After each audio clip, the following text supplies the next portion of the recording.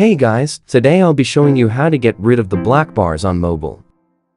First, you need to go in the App Store and type Keynote.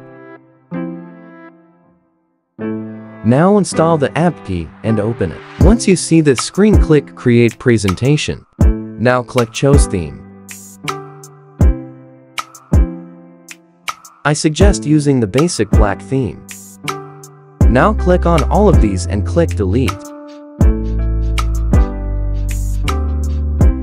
Now click this plus mark.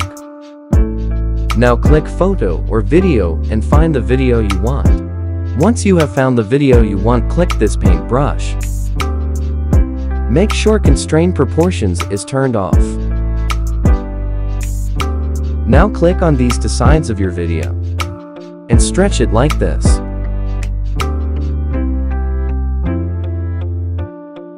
For Minecraft, this works best with max FOV, and this works with every mobile 8K game. I hope you enjoy how to get rid of these annoying black bars. Make sure to like and subscribe for more tutorials you need.